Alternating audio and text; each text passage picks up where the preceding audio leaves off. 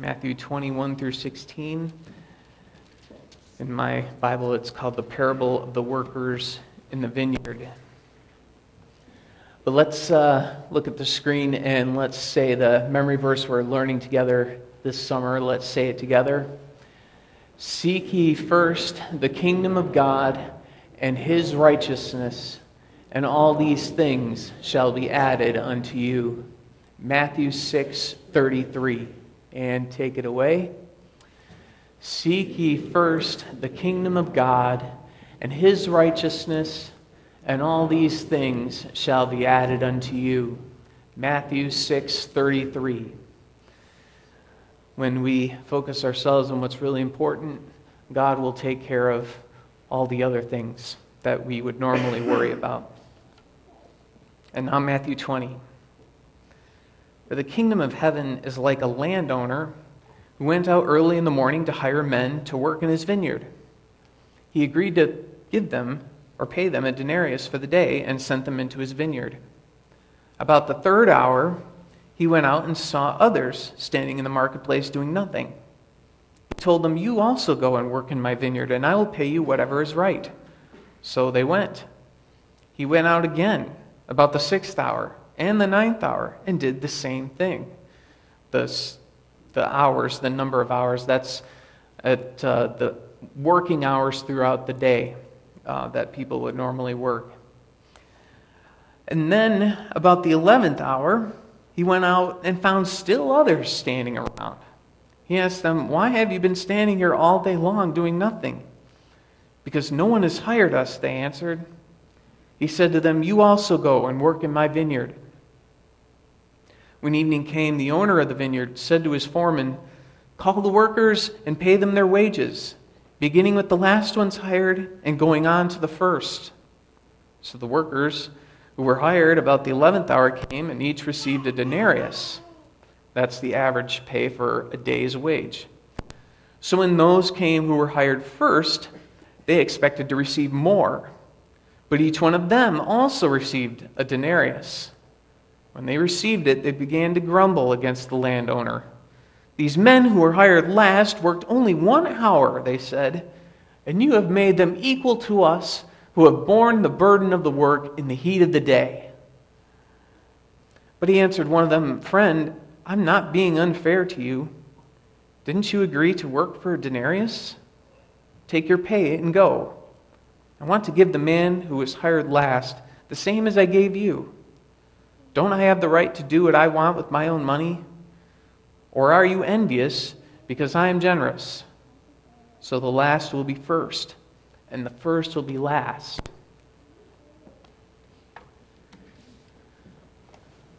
Well, it's not fair that people were paid differently for those different amounts of work. Imagine at your job working 1 hour and getting a full day's worth of pay.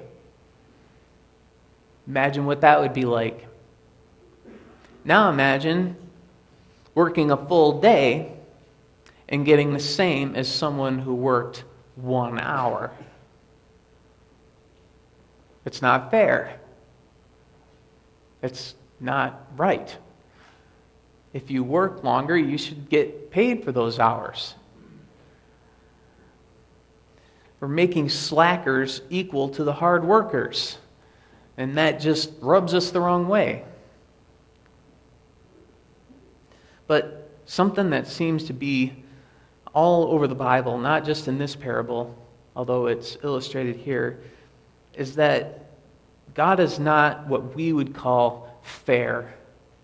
He's just and good. By our standards, God isn't fair necessarily. He's not fair. He's good. And we're very fortunate that he isn't fair and that he is good. Just some things to throw at this story to put it into some sort of context. Back then, people waited at a specific place to be hired for the day.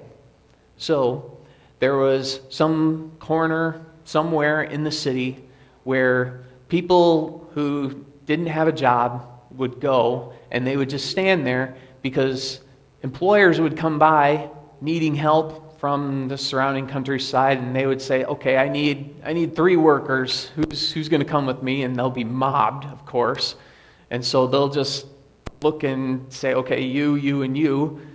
And then they would go away, and then there'd be others who would come too. And so for people who had no employment, that was their best bet.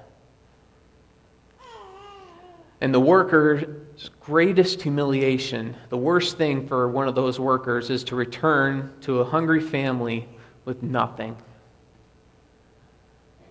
So imagine you stood there all day and nobody hired you. And so you had to go home to your wife and to your kids, and they're hungry, and you have to say, I didn't get a job today. We're going to have to go to bed hungry tonight. So every morning, different foremen came to hire only as many workers as needed. Every morning, the foreman would come and they would hire how many people were needed. And those assembled workers, they would swarm around the foreman, just hoping to be chosen.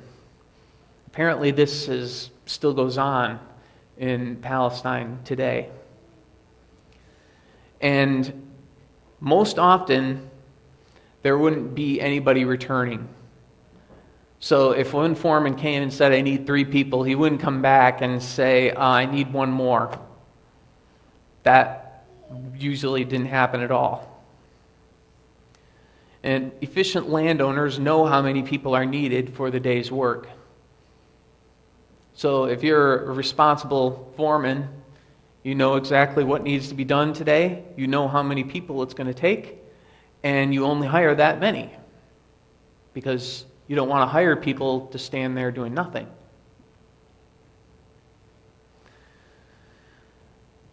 Now, most people waiting to be hired give up and leave by noon. So if you were standing there, if you were one of those people who needed a job, didn't have one, and were just hoping that maybe somebody would pick you to give you some sort of work of some kind, if nobody picked you up by noon, then that was a sign that nobody's going to pick you up. And so most workers are gone by noon. The fact that there were workers there at the 6th hour, and the 9th hour, and the 11th hour is pretty remarkable. At the 11th hour, standing in wait for work shows eagerness and desperation. So whoever was standing there at that last hour, there's only 1 working hour left in the day. Because once the sun goes down, it's no use working anymore. They didn't have lights like we do. And so working in the dark was not really a feasible thing. So those who were standing there were very eager and desperate. Here's what they might have been thinking. We're eager to work. We're willing to work, ready to work, able to work, and we will not give up. We will stand here until the light fades and go home in the dark if we have to. So there's a persistence with these 11th hour workers. This landowner who represents God in this parable is most unusual. He doesn't operate as usual landowners would. And our God doesn't usually operate the way that we expect him to always either. First of all, this landowner, he goes to hire workers himself, and many times. Most landowners, they send their foreman to do the hiring. They don't go themselves. And most only go once. They don't go again and again and again. That's wasting money. So here we have a landowner who goes there himself and goes there many times. That's weird. That's unusual. It's even, as one commentary put it, unheard of. And it's not that he needs more workers, but because more people need work. He's going out to hire people because he knows that they are hoping to return home with some sort of money to feed their families. He doesn't need more work. Just as kind of a side note, people who are poor that we know, they're human beings and they need dignity more than money. People who are poor around us, they need dignity more than they need money. And so to just hand a poor person some cash is really to make them feel more poor. It's demeaning. This manager, instead of just throwing some money at him, which he could have done, he gives them a job. He gives them work to do. That's dignity. That's what we're supposed to do. We're supposed to work for our money, that we can have something that we can do and contribute. If money's handed to you, it's like saying you've got nothing to contribute. Here's just something to keep yourself alive. He doesn't give handouts. There's a book that's on poverty that Deirdre and I both have read, her in dealing with families and students at her school, and for myself as the church deals with different kinds of families from time to time. It says that there's different classes here. There's a poor culture. There's a culture of being poor. There's a culture of being middle class. And there's a culture of being wealthy. And each one has its own rules and its own ways of doing things and seeing things. And it says the key to membership for individuals from poverty is in creating relationships with them.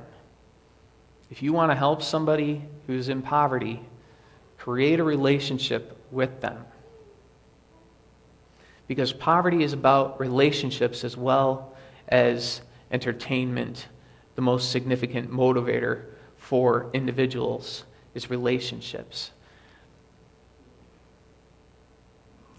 In order to go from one category to another, you almost need somebody who's going to show you the ropes or ask you the questions. Okay, why are you spending your money that way instead of this way? This is what I do with my money. Why is it that you do it that way? But a friendship. Anyways, this foreman, not the foreman, the landowner, he pays the 1 hour workers first, while the all-day workers are still in line. This is weird. He says to the foreman, call the workers and let's pay them their wages. And we're going to start with the last ones hired, the ones at the 11th hour. And then we're going to go to the first ones hired. Okay, that's kind of almost a recipe for a riot. That's really, on human terms, that's really kind of a foolish move on his part. So these people who worked 1 hour are receiving a denarius. They're getting paid as if they had worked the whole day.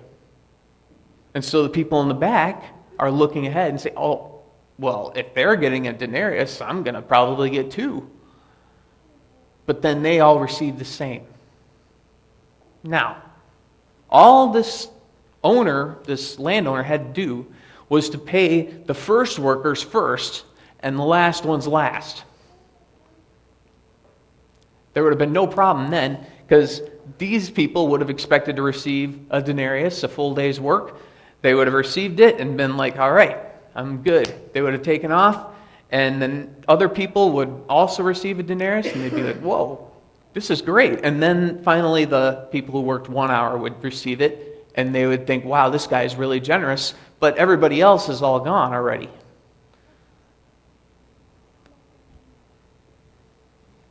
It's almost like he's rubbing the unfairness, or what we would think is unfair, in the first workers' faces. If he paid the first ones first, they wouldn't be in line to see the others getting paid more. The master is teaching the workers his love and grace. He's trying to make a point to them. So some of us have been raised in the church. We've been raised to know Jesus Christ as Lord and Savior. We've learned how to trust in Him for a long time. And there's going to be people who are going to suddenly realize Christ is their Lord at the 11th hour, and they're going to receive the same reward as us. And God wants us to see that He's going to reward all people the same.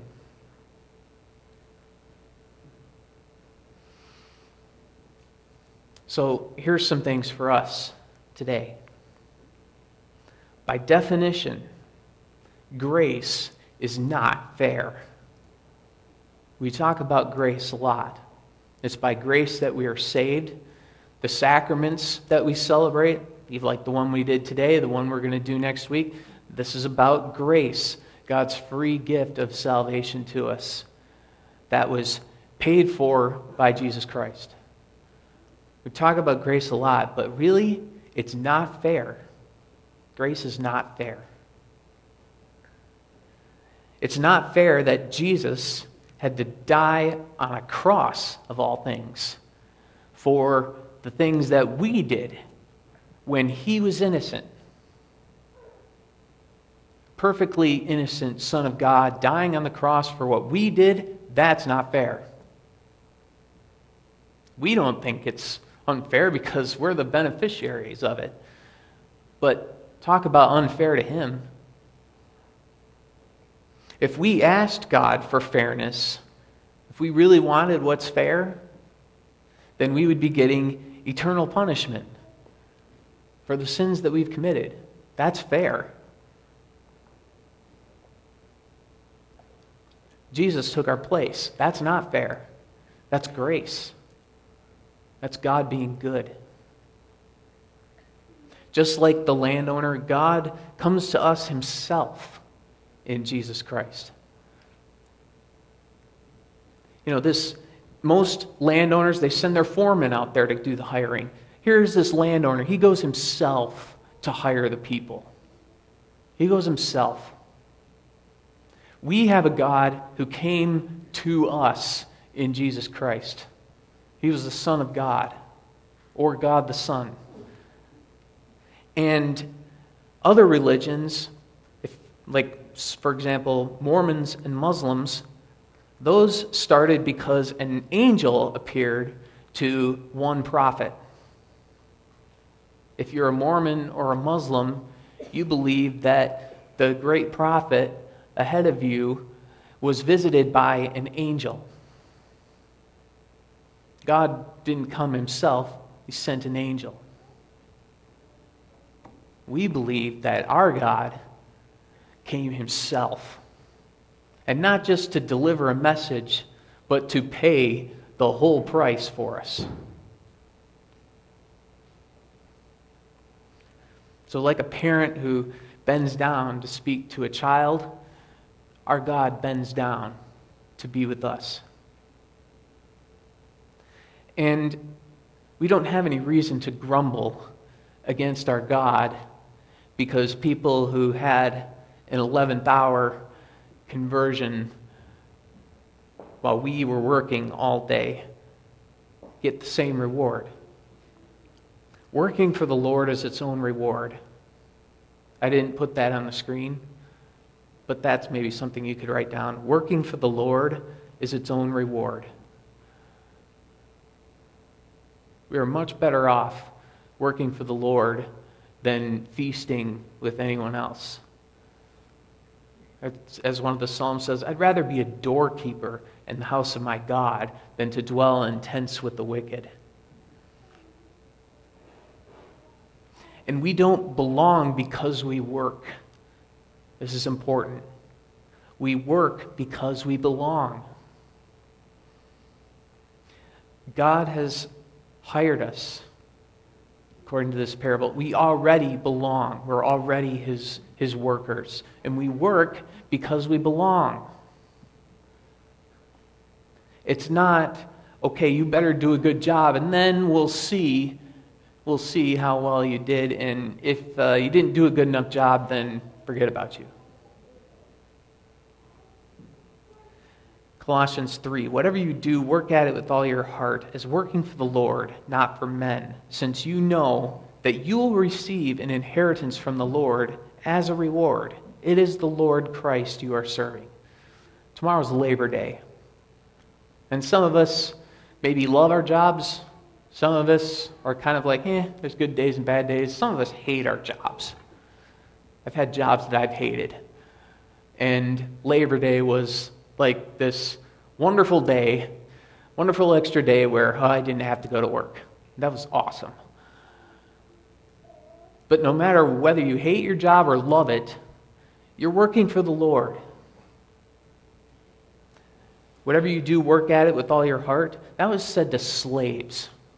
People who did the most menial stuff that there is to do.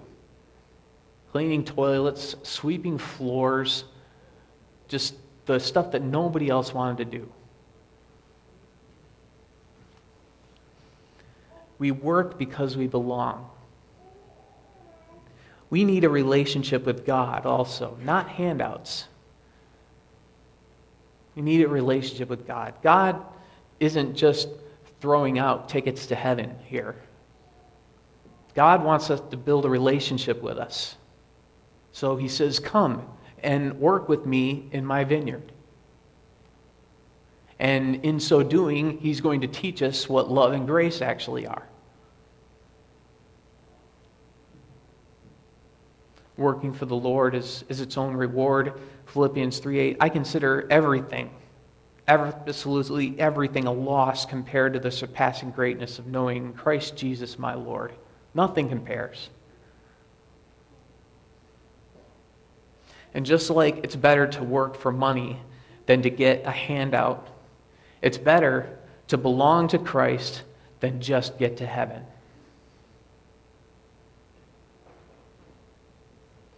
Working in the Lord's vineyard, we are much better off. We're getting to know the Lord God Almighty. It doesn't matter whether other people are working more or less. If we're working there in the Lord's vineyard, we're getting our own reward already. We're not just getting tickets to heaven, we're getting to know Him. And in getting to know Him, we're becoming to be like Him. It's work, but it's work with purpose, with dignity and meaning that brings real rewards, not just a paycheck. Ephesians 1, I keep asking that the God of our Lord Jesus Christ, the glorious Father, may give you the spirit of wisdom and revelation so that you may know Him better. I pray also that the eyes of your heart may be enlightened in order that you may know the hope to which He has called you, the riches of His glorious inheritance in the saints. The riches of His glorious inheritance. We've got a huge reward coming. But just to relay one more thing. Again, our God is gracious. He's not fair by our standards. And thank God He's not. Because fair would be the last thing that we wanted. Our God gives us grace and salvation. And we ought to just be totally blown away and grateful for it. Let's bow our heads together. Lord God in heaven, we have ideas about what it means to be fair. And obviously you want us to treat others with respect and fairness. But Lord, you've gone beyond fairness, and you've shown us grace and goodness. And so, Lord, we pray that we would see your grace and goodness, even the kind that you do in the lives of others, and that we would be inspired by it and want to be like that. We pray that we would not work grudgingly, but that we would work because it's its own reward, because we are getting to know you and draw nearer to you. We pray this in the name of Jesus Christ. Amen.